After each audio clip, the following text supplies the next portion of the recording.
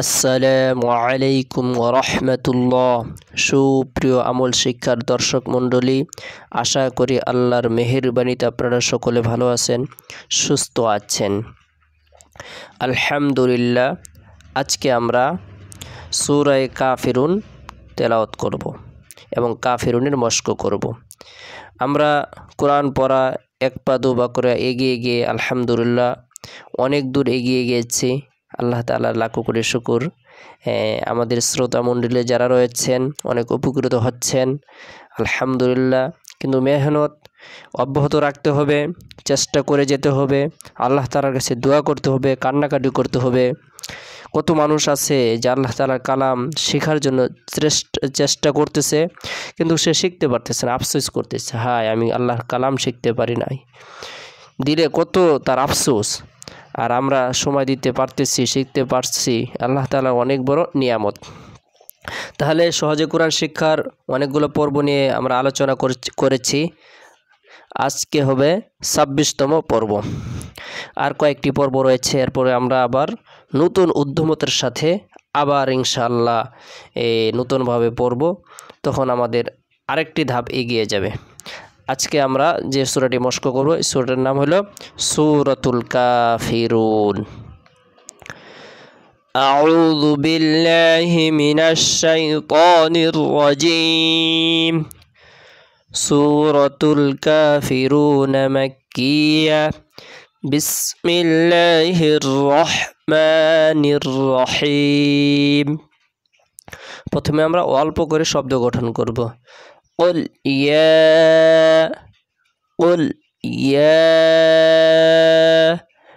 أيها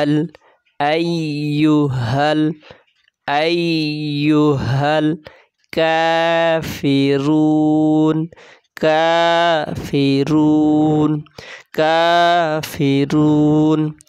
لا أعبد ما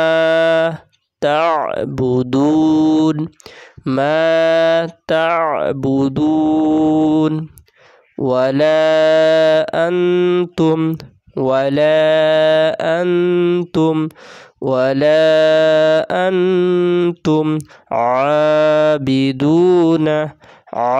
عابدون ما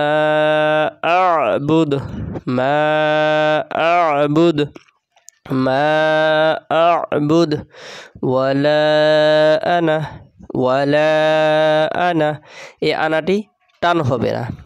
কোরআন শরীফের মধ্যে শুধু 4টি আনা রয়েছে যেগুলা টান হবে, আর বাদ বাকি যত জায়গায় আনা রয়েছে সেগুলা টান হবে না। এটা হলো আনাবা, আনাবু, আনামিলা, আনাসিয়া। এই 4টি আনা ছাড়া যত আনা রয়েছে সবগুলি টানা যাবে না।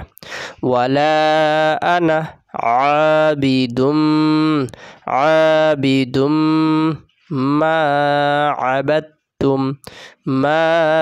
আবাদতুম ওয়ালা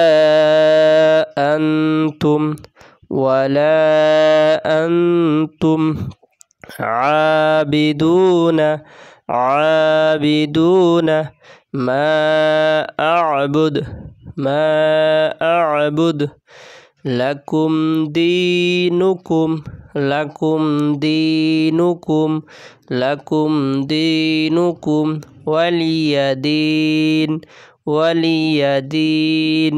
ওয়ালিয়াদিন। এভাবে আমরা অল্প করে শব্দ গঠন করলাম। এখন আমরা পুরো সূরাটি পড়ব। বিসমিল্লাহির রহমানির রহিম।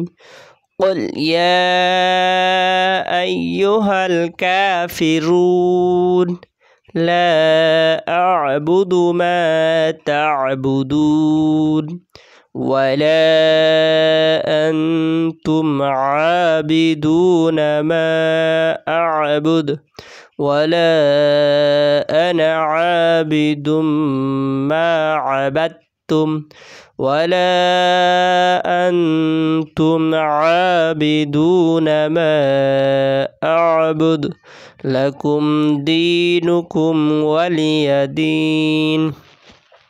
আমরা সূরা কাফিরুন পাঠ করলাম।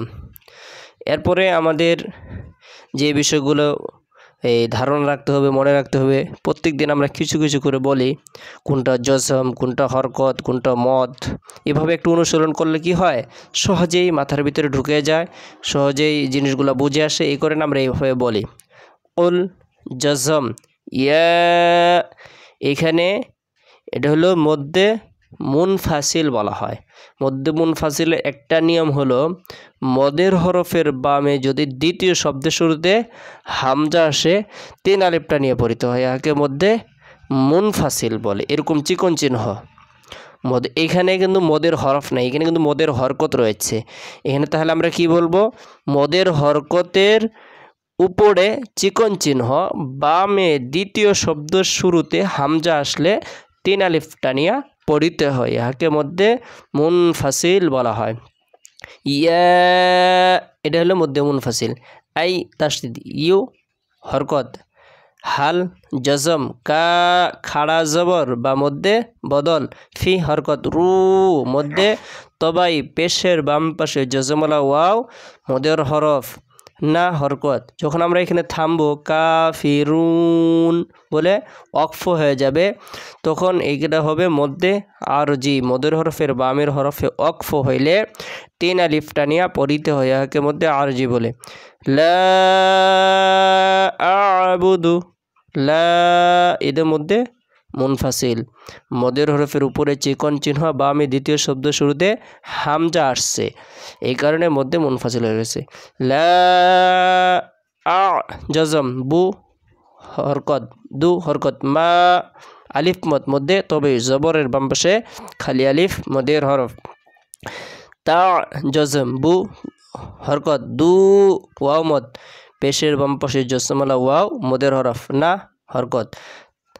মা তা'বুদুন বলে যখন থামবো তখন এটা মধ্যে আরজি হয়ে যাবে। আজকে আমরা 1 লাইন এইভাবে শিখলাম, আর পুরাটা এইভাবেই। আপনার 1 লাইন করেও যদি আপনি বুঝতে পারেন, তাহলে আশা করা যায় অল্প কিছুদিনের ভিতরে আপনার তাজবিদ সম্পর্কে একটি ধারণা হয়ে যাবে, আর বিশুদ্ধ পড়তে আপনি সক্ষম হবেন। আল্লাহ তাআলা সকলকে আল্লাহ তাআলার কালাম বেশি থেকে বেশি পাঠ করার তৌফিক দান করুক, এবং বেশি থেকে বেশি চেষ্টা করার তৌফিক দান করুক।